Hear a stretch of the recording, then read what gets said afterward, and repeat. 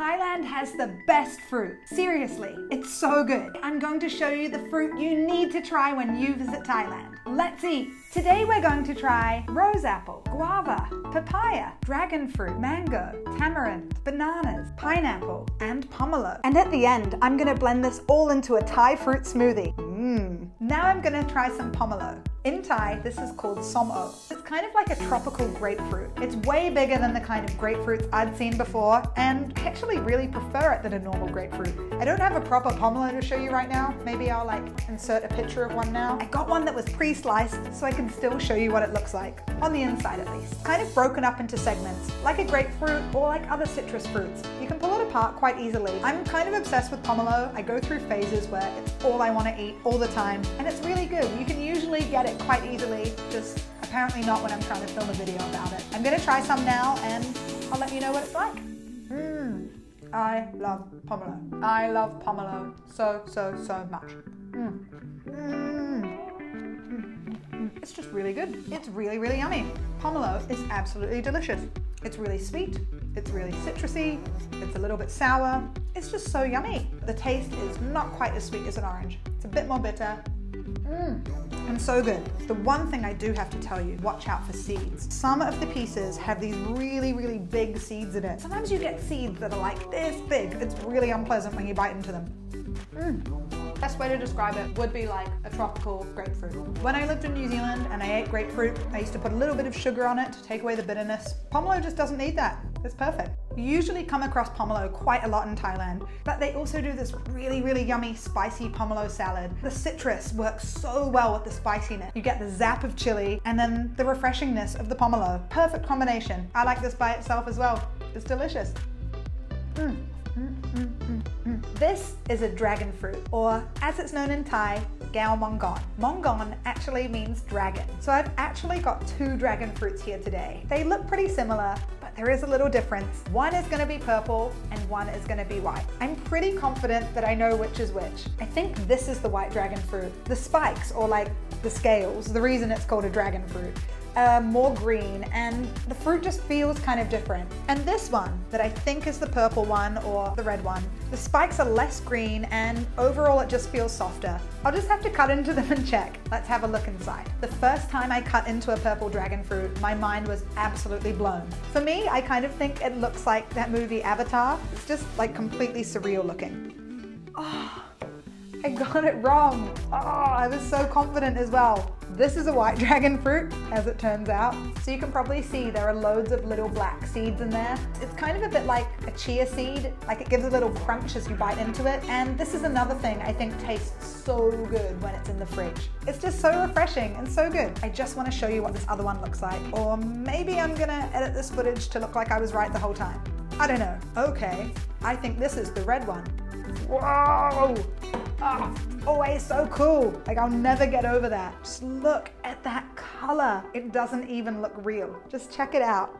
The juice is just coming off there and it's really sweet. It's really good. I love dragon fruit. It's one of my favorites. So to eat a dragon fruit, all you need is a spoon. I just dip in like I was eating a bowl of ice cream, and it goes through so easily. Like, it's just so soft. So dragon fruit kind of tastes like not a lot, to be honest. Like, white dragon fruits don't have a lot of flavor. I can't stress that enough. There's not a lot of flavor. It's a really good texture, but not a lot of taste. The purple ones, I think, are way more sweet and way more yummy. Oh, the purple ones are way better. So last bite, we'll move on. Okay, purple dragon fruit. I'm gonna try it, but let's just have a moment's appreciation for just how beautiful this is. Like, look at the color. I love you, purple dragon fruit. So again, the spoon goes in really easily. Oh my gosh, my mouth is watering. Yep, that's really good. It's just so sweet compared to the white one, which I do like. This is just way sweeter. It's so juicy as well. Like, I think a bit just dripped off the spoon as well. Word of warning though, these are super messy. Like, if you get a little bit on your clothes, it'll stain. Kind of worth the risk. It's really good. And one other really cool thing about it, it makes your tongue go kind of purpley red. So now I'm gonna try some guava. In Thai, this is called phalang. You've probably heard the word phalang before. It means foreigner. A guava looks kind of like a cross between a pear and an apple. It's like a pear color, but it's round like an apple. They're really crispy, really juicy, and I really like them. You should totally try a guava. They're great. I'm gonna cut into it now.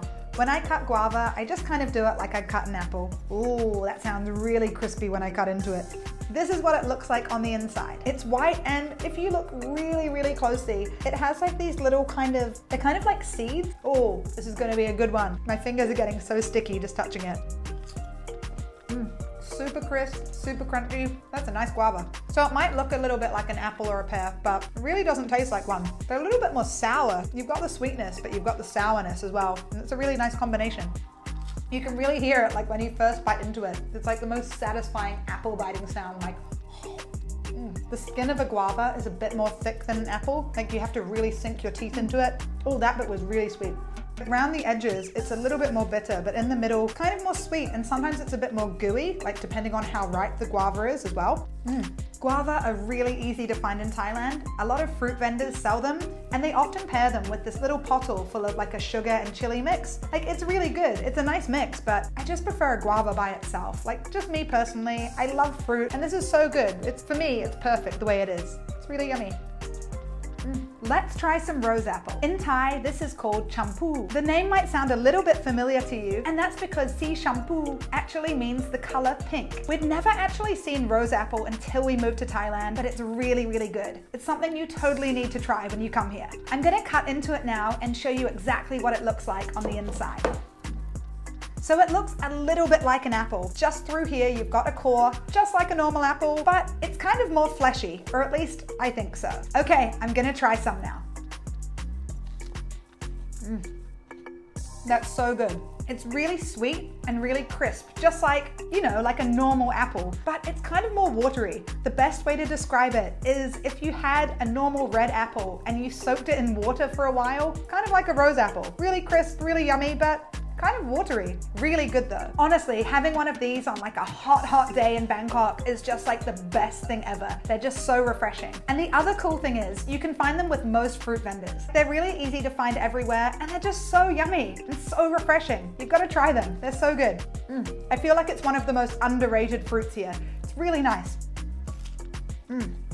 Really good. Now let's try some mango, or as it's called in Thai, mamuam. Mangoes are like my favorite fruit in Thailand.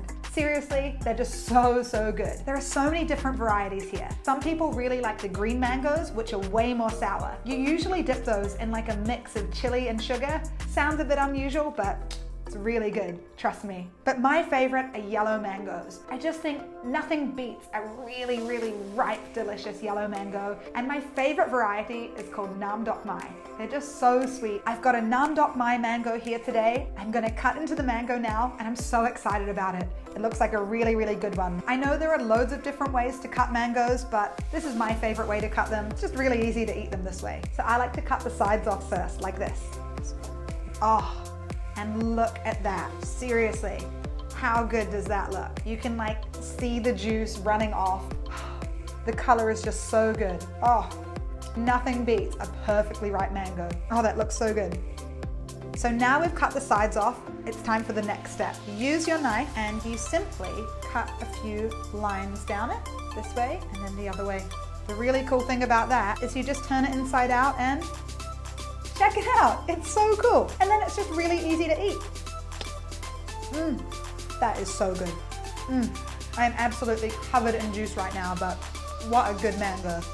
Seriously, I've picked a really good one. This is so juicy. And just look how easy it is to eat. You break it off and it's just in these little cubes. You can just, I can't even imagine how many mangoes I've eaten since I've lived in Thailand. I'm just obsessed with them. Right now it's mango season and I just kind of go mad for it. So I've got 3 mangoes here. I literally have probably about 8 more in the fridge. I'm just obsessed with them. I'm always really excited for like March and April to roll around because it's mango season. It's the best season. They're just like unlimited. You can find them everywhere and they're just so good. Seriously, my hands are so sticky right now.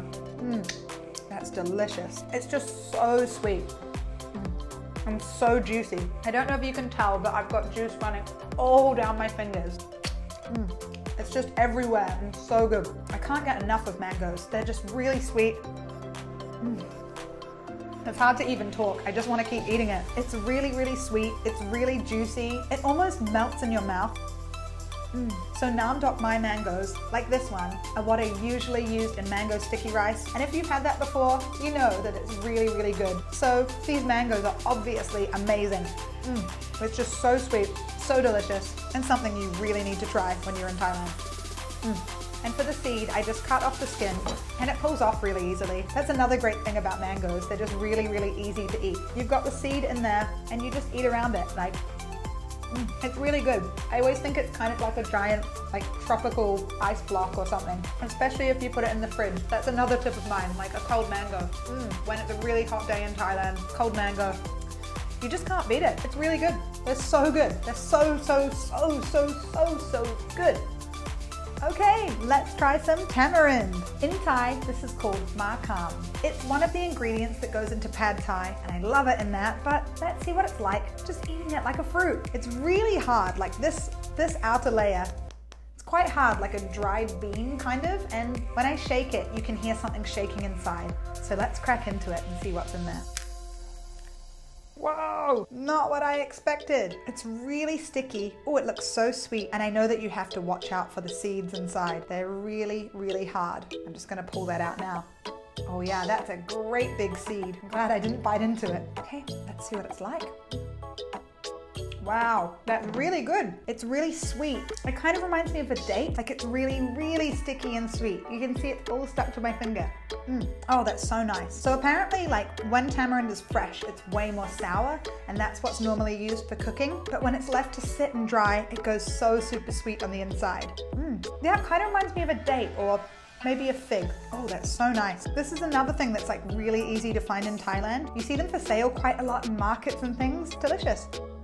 I really want to eat this last bit, but I'm going to save it to put in that smoothie I'll make at the end. I also wanted to show you these Thai bananas. In Thai, gluai means banana. So I'm not actually going to try these today. You can probably tell why. They're green. They're not going to taste very good. I'm not really a fan of green bananas. So the thing that's really different about these bananas is they're way smaller than the bananas you might get back home. They're also really fat, and the taste is really different. I find these are usually a bit more hard and a bit more firm, and they're just not quite as sweet as like your classic banana, but they're really good. I really love the bananas you get here. And you know that they're fresh from the tree. Like you literally see banana trees all over Thailand, whether you're going down the road and seeing one growing up against a fence or like a proper plantation. They're everywhere and I fully recommend them when they're yellow. Now let's try some papaya, or as it's known in Thai, malakor. You've probably seen papaya before, and this one is like really weirdly huge. I've also got some here that I bought pre-sliced in case I didn't do the best job with this. One thing I really love about living here is you see papaya growing kind of everywhere. When we lived in Udon Thani, we randomly grew a papaya plant of our own. When we looked out the kitchen window one day, we saw this really, really little plant. It kept growing and growing and growing over the next year, and it got to about my height. It didn't grow any papaya, but it was pretty cool just to see how high it grew. Sometimes you see these absolutely massive ones, like meters and meters tall, and the papayas are right there at the top. I don't know how long this one took to grow, but it's really huge, and it's pretty heavy as well. Let's cut into it. I've actually never cut one of these myself before. I usually buy them pre-sliced, but oh, the knife is gliding in super easily. Whoa. Let's see what it looks like on the inside. Wow, that's so beautiful. Look at that, like, ooh, it's so juicy. Absolutely delicious. So one of the things about papayas is they're meant to be really, really good for you. Like amazing for your skin, full of antioxidants. I'm just gonna dip my spoon in here. Oh, it's so soft. Wow, that's a really good papaya. It's really creamy, it's really sweet. You might have tried somtam if you've been to Thailand before, and it's kind of crazy to know that that's made of papaya as well. I'm ripe papaya, but it's kind of hard to comprehend that this is what goes in somtam. You know, it's a weird thought. I think this is like the sweetest papaya I've ever had in my life. It's just so nice. I just can't get over these seeds, like right there in the middle. There are so many. I don't know why I just tried eating a seed. Ugh, I just wanted to see what it was like. Spoiler, it's really not good. Let's try some pineapple. In Thai, this is called saparo.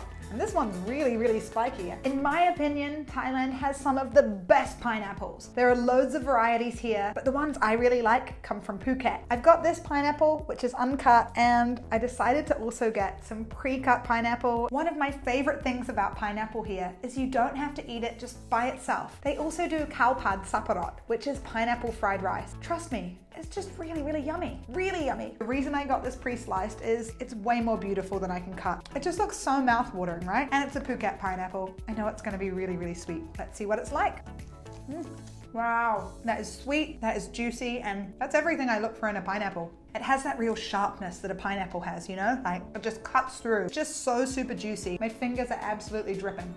This is like the perfect thing to like eat at a beach, you know, on a really hot day, and most days here are really hot. It's so refreshing. It almost melts in your mouth. I don't know if you can hear the sound, but so good. They're just so different from pineapples you get overseas. They're just way more juicy. They just absolutely fill your mouth with juice. That's so yummy. Ever get the opportunity to try a Thai pineapple, you just need to go for it. They're so good. And the other great thing is you can get them almost everywhere. Most fruit sellers have them. They cut them so they're so much easier to eat. Like, you don't have to worry about spiking yourself on the pineapple. It's just really easy to eat. Got no excuse. They're so yummy. Now I'm gonna blend all the fruit together and make a smoothie. I think this is gonna taste so good. I've already got a little bit of water in here, and now I'm gonna add some ice. Okay, let's add some mango, a little bit of dragon fruit, purple dragon fruit, guava, pomelo, bit of pineapple, rose apple, tamarind, and some papaya. That's a bit much, so I'm just gonna cut that a bit. Okay, we just need to blend it all up. Whoa, the color's so nice. It's so pinky purple. Look at that. I think some splashed me in the head. Okay, I'm gonna try it. Wow, that's a lot of flavors. It's really good, actually. I'm trying to pick like what I can taste coming through. I can taste the mango, I can taste the pineapple, and it's sweet, it's delicious. So if you get your hands on lots of Thai fruit, try chucking it in a blender and mixing it together. It's delicious. You might have noticed I didn't try any durian, mangosteen, or rambutan today. Let me know if you want me to try those next, and I'll give it a go. And I'll catch you in the next one.